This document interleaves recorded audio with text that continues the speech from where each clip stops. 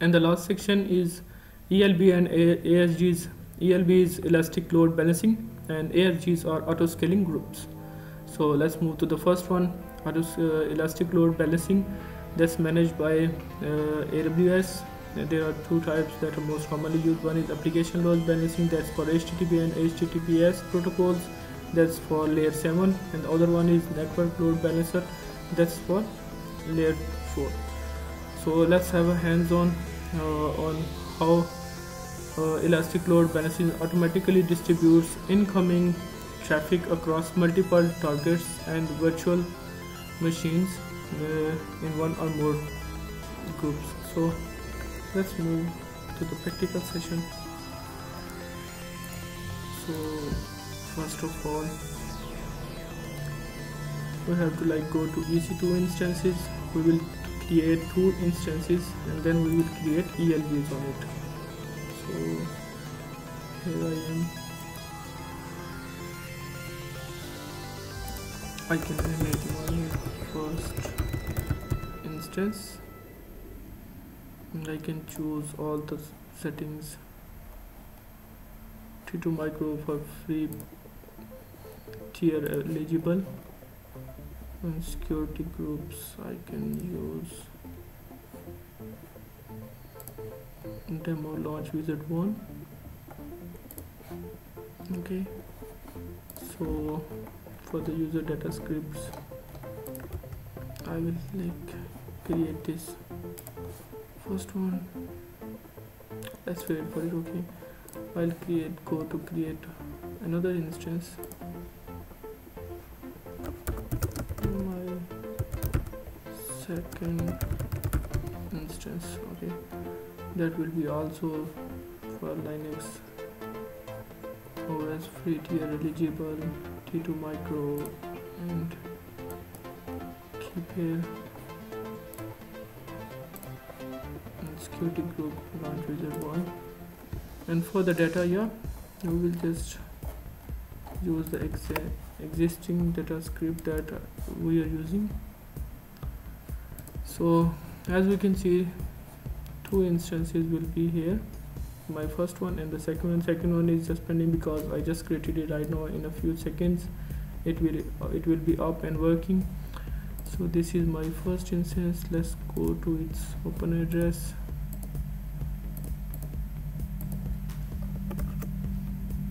Yeah, here it's working.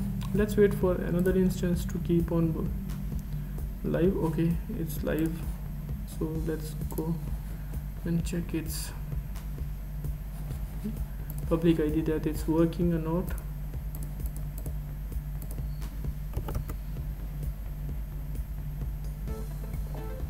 Let's wait for it to load.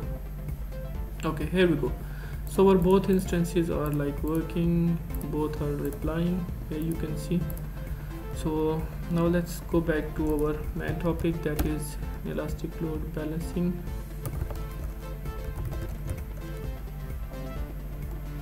Elastic load balancing, here we go.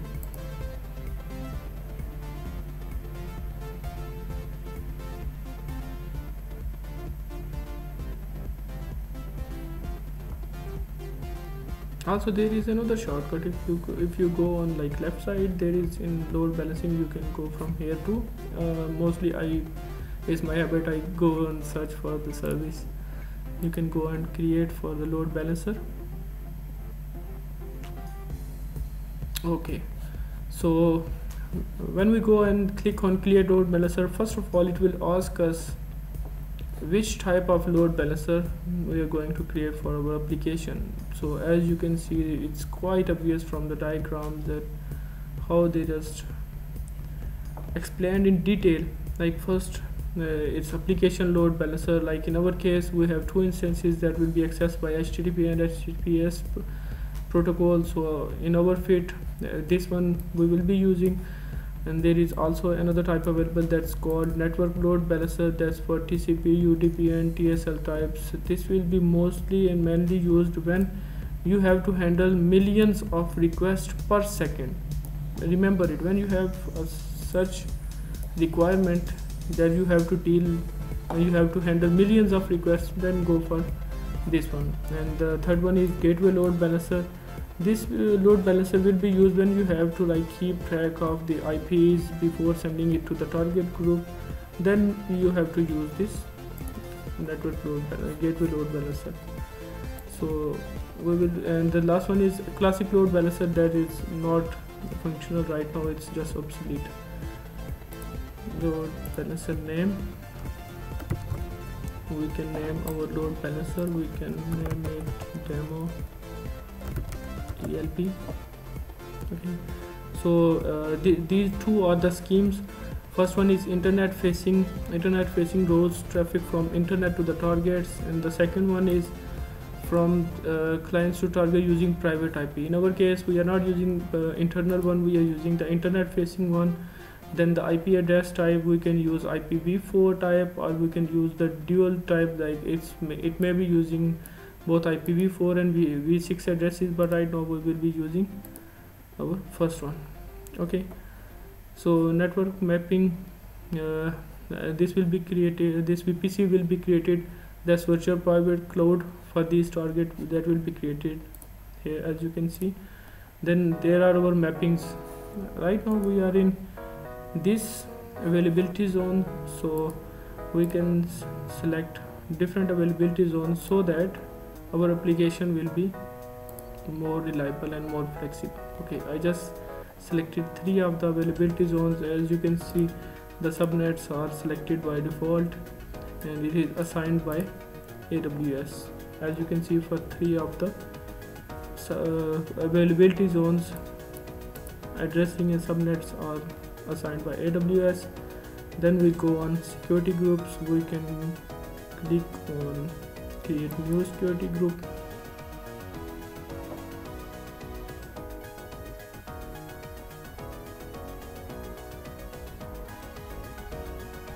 Okay, so we can name it as ELB security group. We can name it demo ELB so that we can, it's easy to remember, demo ELB security group. Okay, we can description name demo ELB security group. Okay, we can like add a rule that we wanna allow HTTP traffic from anywhere. Okay, just add this, that we will be accessing our application for HTTP from anywhere. Okay, so we'll create this security group. Let's wait for it. Okay, this security group is created. So when we go here, we click on refresh, we click here, demo ELB security group is here. We just select it, we can just remove it here. Okay, this is our security group. Then the listeners keep it as it is. Okay, this is the summary. We are using the internet facing IPv4 ELB. This security group is created. 3 of the network mapping are created. So let's wait. We just have to okay, I just skipped one thing, that's here. We have to assign these target groups. So whenever our like traffic is coming, which target groups will be involved. So let's check it out here. Okay, in our case we have instance types. We are not going for IP addresses or lambda or application load balancer type. We can name is demo ELB. For target group we can name is TG. Okay, HTTP protocol will be this HTTP.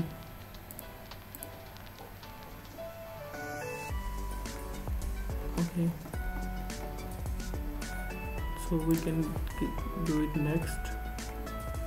You will see our 2 instances. My first and my second instance will be created. I include them as pending. Okay, these 2 are pending below. So here I have to click on, you can see create target group. Okay, so our target groups are created.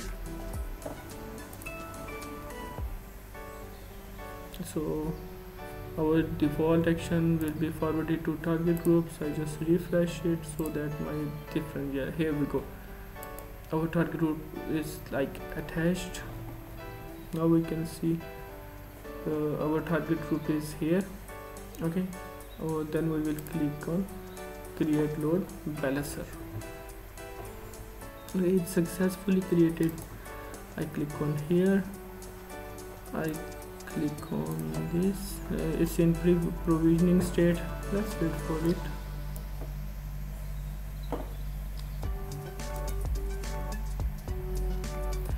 Let's wait for a couple of seconds. When the state is ready, we will go for all the things.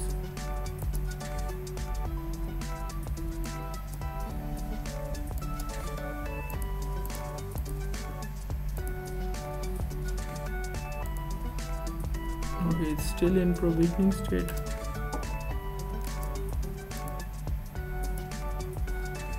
And these are all the details.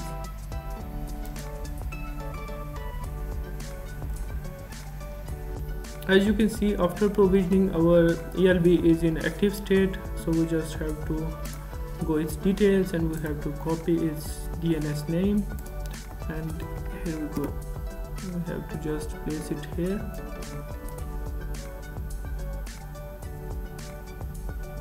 Just wait for a couple of seconds. Okay, it's here. So now we have two instances running. Now it's responding from this. Let me show you our two of the instances so that we can compare that both are replying to our request. Okay, so let's go to instances. Okay, both are running. Let's go to my second instance, open its address. Let's go to my first instance, also open its address.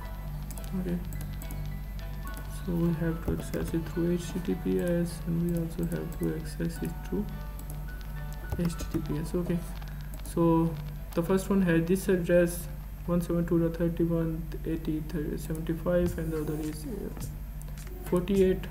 Okay, so this is our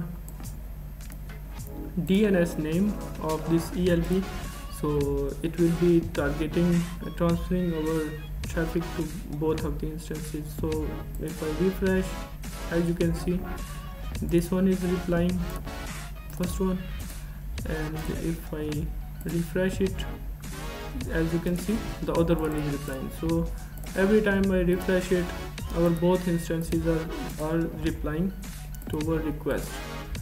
So let's do a small practical. If I go to instances and I stop this instance, then in this case, let's see. Okay, so it's in stopping stage. Let's go to our load balancer. Let's see our target groups. Okay, this is our target group. Let's see, both are healthy. We just stopped one, it's stopping. Okay, let me refresh it. It's still in stopping process. Let's wait for it to update the state. Okay, yeah, it's stopped right now.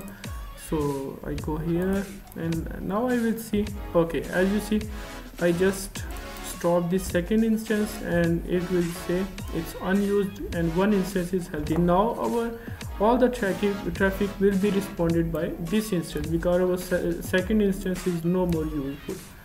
So let's go here and refresh it. As you can see, every time I refresh it, our application will be routed to this instance because the second instance is not healthy. So every time I refresh it, only one instance is replying. So if I go back and I restart this instance, and it will be starting it in a couple of seconds. Let's wait for it to restart. and we will be good to go. Okay, it's still pending. Okay, we can meanwhile also check here.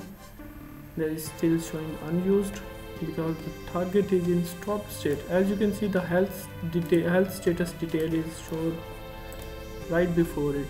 So we can also see, you can see our instance is pending, it's running. Okay, so here as you can see, the status bar that it's initiating. Now our both of the instances are healthy, and we can go to our ELB, and when we refresh it, here we go, our both of the instances are replying again. So as you have seen, all of our traffic is just shifted to these two instances as per the healthy state of the instances. So this is all for elastic load balancing.